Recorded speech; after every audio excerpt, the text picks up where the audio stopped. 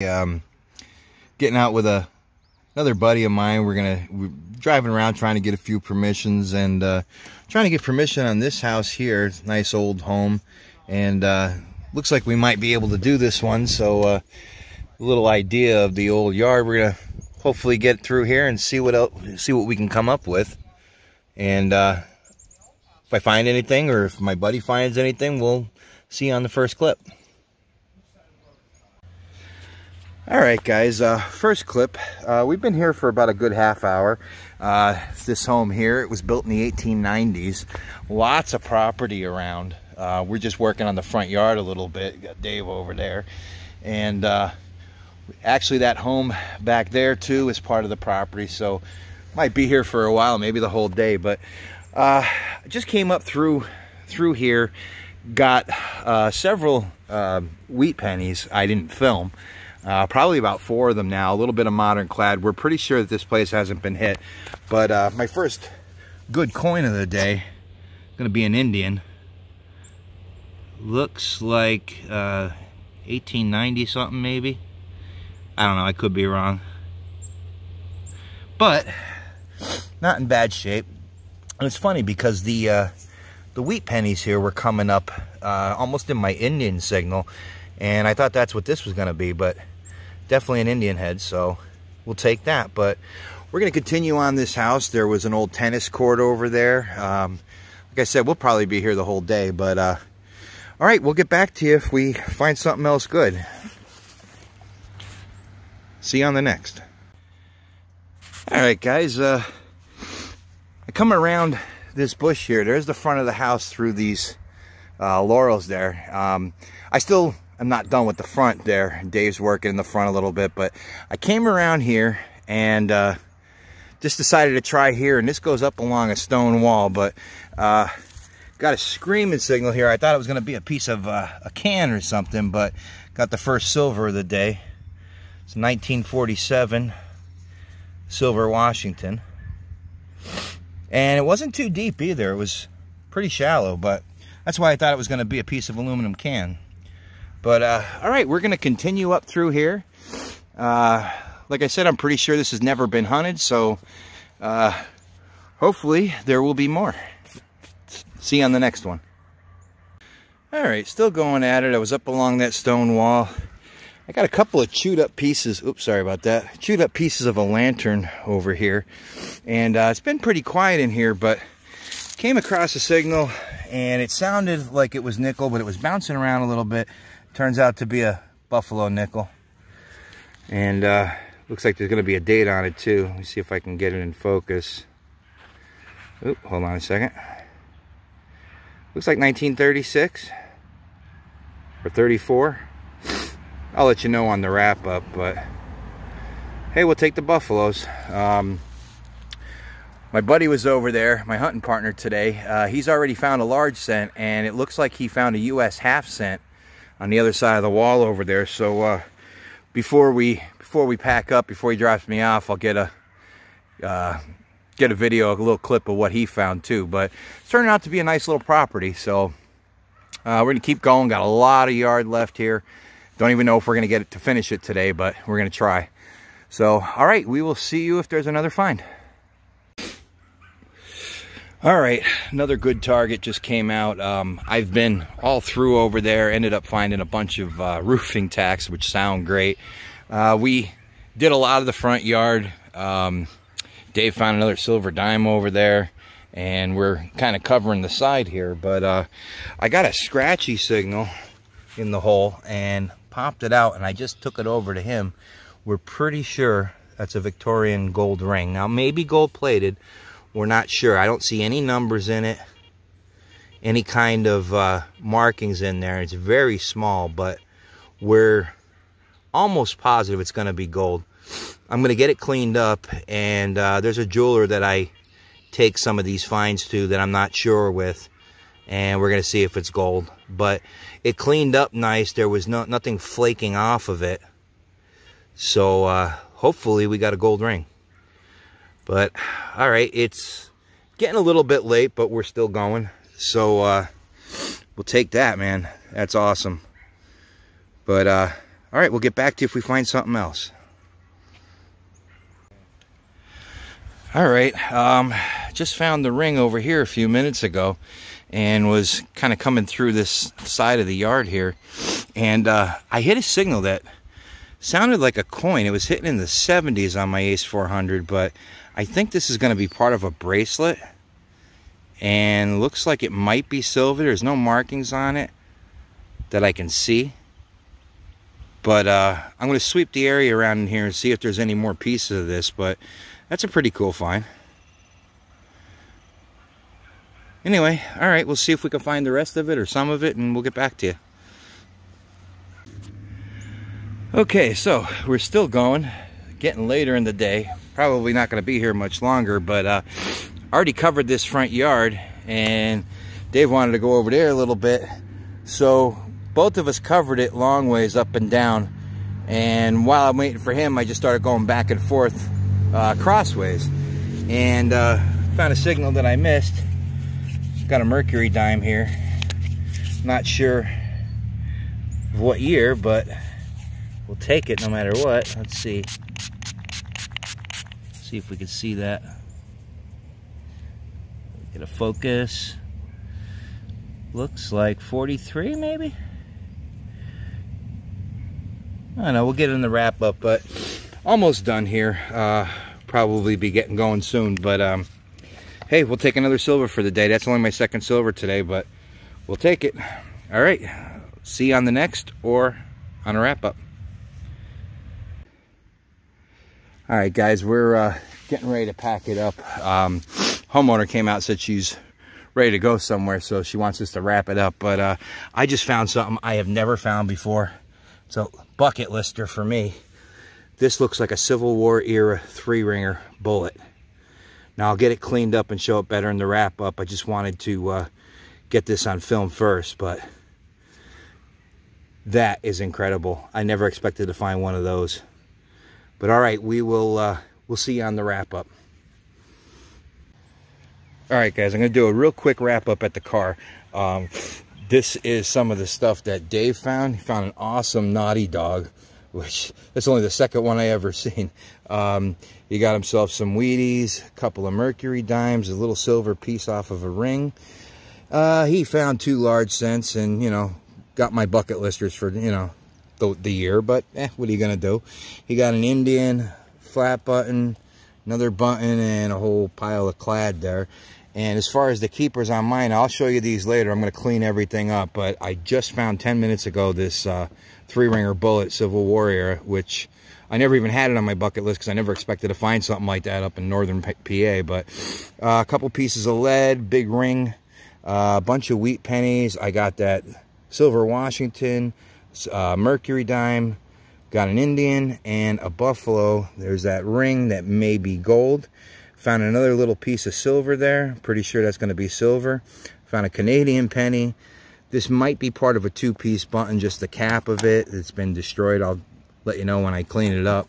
And I found 2 lead animals. They're both sheep or ram. So I'll get these cleaned up and I will show you on a wrap up when I clean everything up. But all in all, awesome day. Gorgeous property. We're hoping to get back here again. We never even covered the whole thing. I mean, there's tons of it back there that we didn't do. So, but all right, I'll see you on the wrap up. Hey guys, what's up? So those were the clips of the finds that me and my buddy Dave made the other day. This is about 2 days later. I'm going to do the wrap up now on a 1890s house that we found door knocking. I'll go through real quick just the notable finds that I had. So with this stuff, just this here is like a brass barrel tap. Of course, seems like I can never go anywhere without finding 1 or 2 of these things. These things sound great. These old flower tags.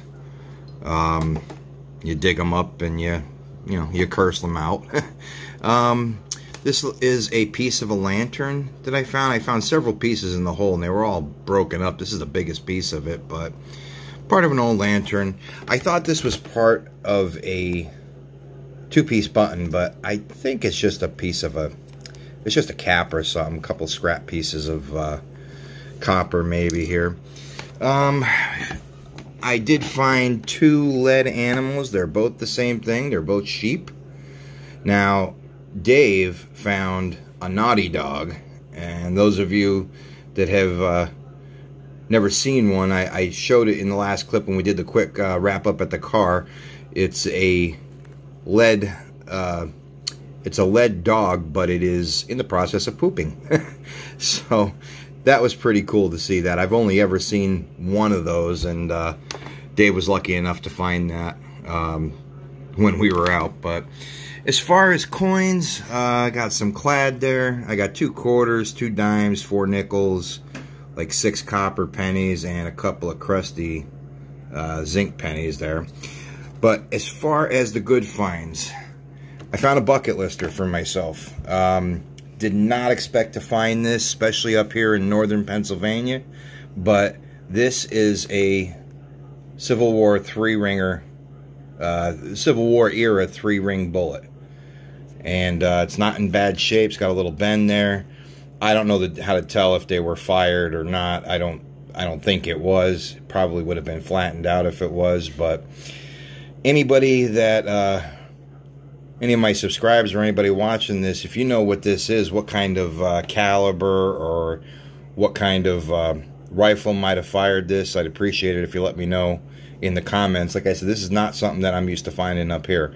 I mean, if I was down closer, like down in southern PA, and found this, you know, maybe related to like Gettysburg or something like that. But I'm in Luzerne County, Pennsylvania, which is northeastern PA, so I don't think there was much of the Civil War going on up here. But I know there was some training camps around here for Union soldiers. One was in the town of Luzerne, which isn't too far away from me. Or, you know, maybe it's just from that, you know, just from that time period. But at any rate, that's a bucket lister that I never even had on my bucket list, because I never expected to find one. So that was pretty awesome. And that was right at the end of the day. The lady had asked us to wrap it up because she was getting ready to leave, and she just didn't want us there when she was gone, which is fine. But anyway, so I got that awesome 3-ringer. I had a looks like a little pistol ball there, musket ball. There's some other pieces of fragments of lead, or, you know, one I think is a melted lead. It could be bullets or whatever. But let's see, as far as the jewelry, now when I got this home and started cleaning it, I'm thinking this still possibly might be a gold ring. Now it's starting to crack, and one of the stones came out. I'm gonna take this up to a jeweler that I talk to a lot and see if this is gold. So the jury's still out on this. This could be gold plated.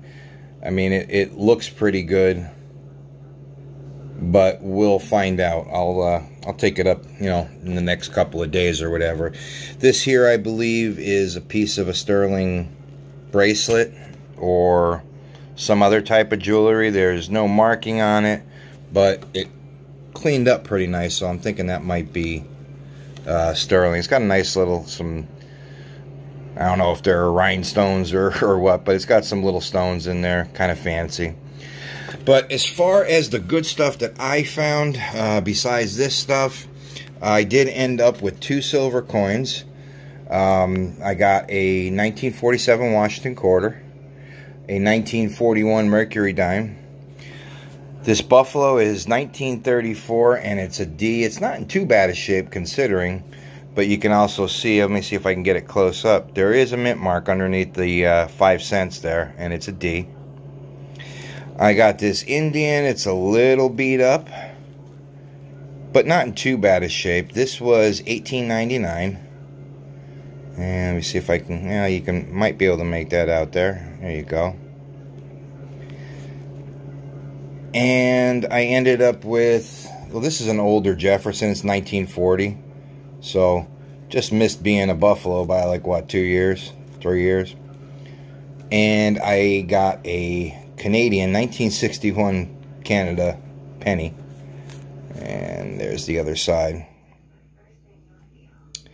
And I did end up with some wheats. Those top 4 up there, they're pretty toasted. Most of the wheats seem to have come out kind of toasty.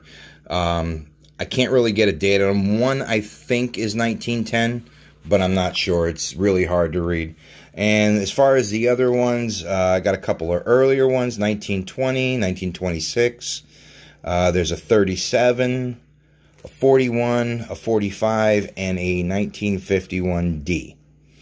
Now, that was the hunt. We were there for, God, probably 5-6 hours. We didn't have to go anywhere else because that yard was just so huge. And there was a lot of property there, and the lady did tell us that we can come back. We covered the most obvious areas, but there's still a lot to explore. So we're going to try to get back out there, you know, hopefully in the next couple of weeks. But also, the guy that I was with, his name is Dave. He has his own YouTube channel called Wyoming Valley Relics. Now, he sent me 2 pictures of the 2 large scents that he found. He did find a Liberty Cap large scent and a Classic Head large scent, and he wasn't able to get a date off of them. He cleaned them up, but just enough to ID them. And I have 2 pictures of that, which I'll throw up in at the end of the video there.